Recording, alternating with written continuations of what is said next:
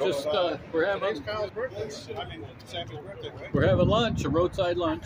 Yeah, I just want to wish him happy birthday. We stopped at this roadside stand, and it's a fruit stand. Hey, happy birthday. And Yeah. Sound like Kyle was Bob bought this, and we're having all right. Cool. crackers So and a pickle mix gonna have a big party tonight? and some canned Gonna have chicken. a big party tonight? So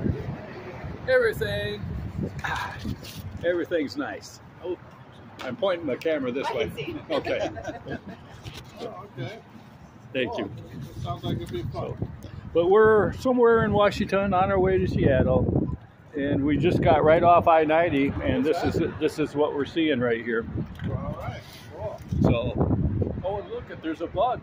See that little bug over there? Yeah, I just seen it pull in. Well, So, when my dad used to travel years ago, he would put a can of beans on the manifold of the car, and then by the time they did their next stop, the beans were hot, and so stop at a roadside park, and that's a simple little lunch. And so that's kind of what we're doing today.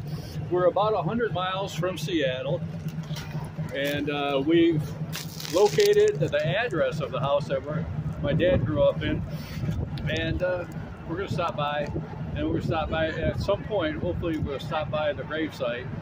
The gravesite of Leo Holberg is in Tacoma, Washington, which is about 20 miles south of where I think they lived. So everything's great. We're just like living this dream. This is a dream vacation. So I hope you're doing well, and I will talk to you later.